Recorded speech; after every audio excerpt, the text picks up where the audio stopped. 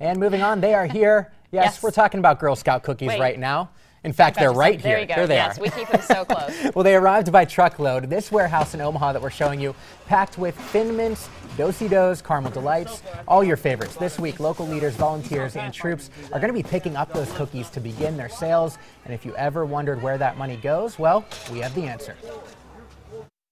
When you purchase Girl Scout cookies, you are helping girls in your community. The cookies that are sold here, the proceeds go to the local troops.